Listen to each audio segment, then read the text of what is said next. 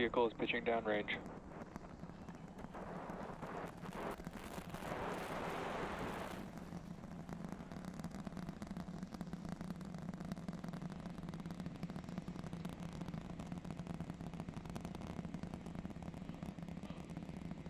All right, 30 seconds into flight. The rumbles are still building here in the Raptor's nest. We're seeing 32 out of 33 engines lit on the Super Heavy right now. Coming up shortly is going to be max Q, that maximum aerodynamic pressure as we go uphill on the vehicle.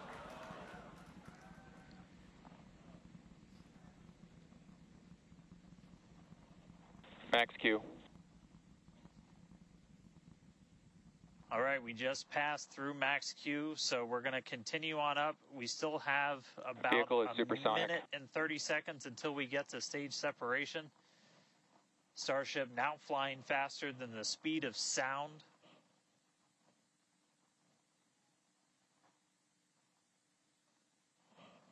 All right, so you got a couple of views. You got some ground trackers in your top camera there. You're looking down from the top of the booster in the bottom left, and then a camera in the top flap of the ship looking back in the bottom right, so getting a couple of different looks as Starship heads uphill.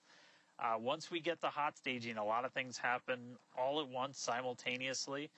We're going to light the engines on the ship, starting with the RVACs first, and then the 3 center sea level engines before we're separated. All of that exhaust gets plumed out the side of the hot stage, and then the ship will separate itself.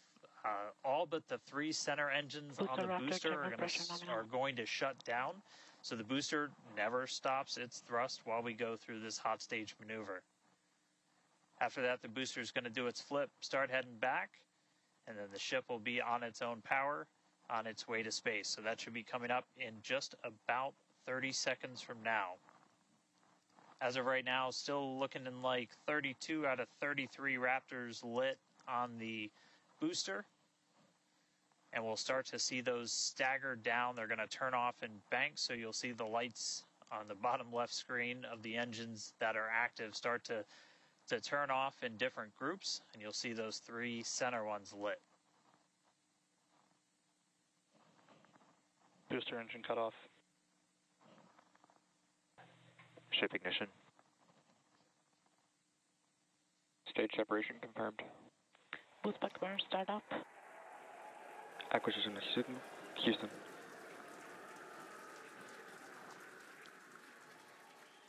Hot stage confirmed. Ship under its own power. Booster boosting back. Looks like all 13 are lit.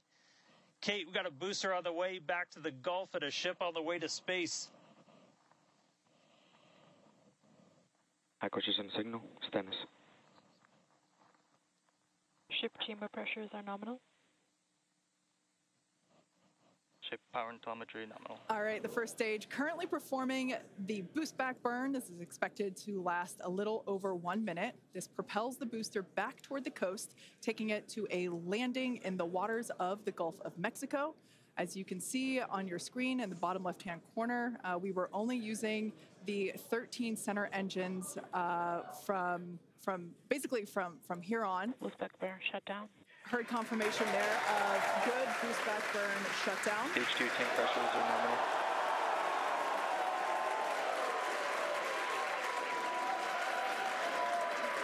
nominal. Lots of excitement. So right here, this is our view of the jettisoned hot stage. As we mentioned, this is a temporary fix to help reduce the weight of the booster, the Super Heavy booster. Future iterations will have a lighter weight integrated hot stage structure that won't need to be jettisoned.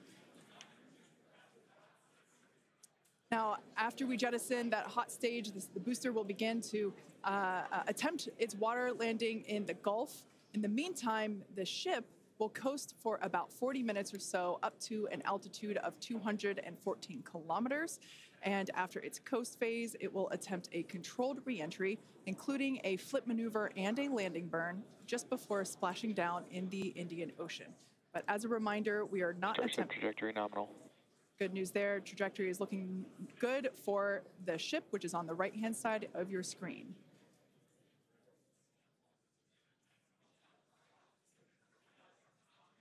At this point in time, as you can see, we have no engines lit on the booster. It is coasting back toward the Gulf of Mexico for a water landing and ship under power of all 6 Raptor engines. There's 3 sea level and 3 vacuum Raptor engines that are lit, as we can see on your screen.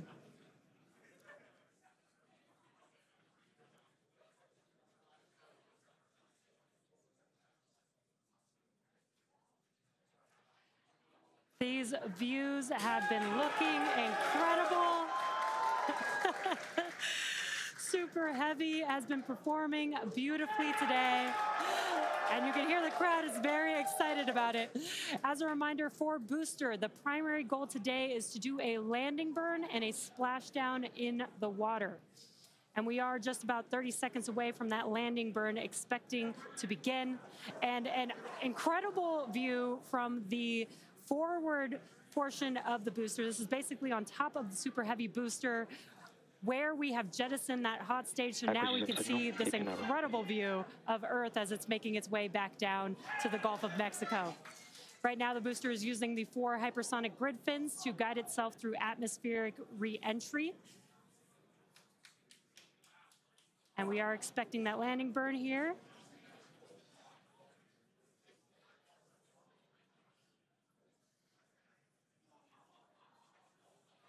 And we will be igniting 13 engines, and this is a great view. On your left-hand side is 3 views from the booster, and your right-hand side a view from the ship. And you can see those grid fins on your left-hand screen rotating and turning to guide the booster, and there's that landing burn.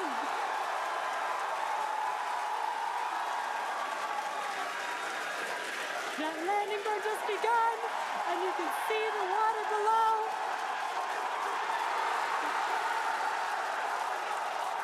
And we have splashdown.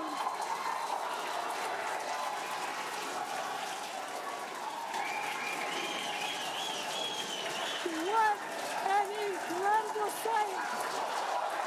Congratulations to the SpaceX team! Ship has entered terminal guidance. That was absolutely incredible.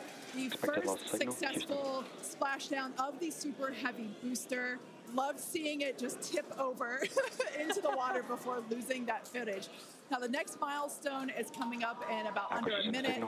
Ship is going to shut off its Raptor engines, Ship engine cut off. which we see right there. As we mentioned before, today's test flight is not an orbital flight, but rather one that demonstrates the Starship's orbital capability.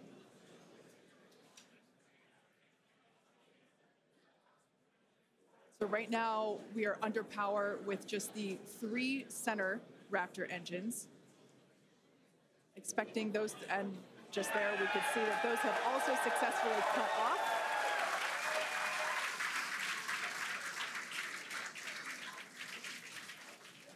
Ship FDS is saved. What an incredible Nominal orbit insertion. Oh, there's great news there. The call out we were hoping to hear. Amazing views once again from Starship. We have our 2nd Starship in space. These live views.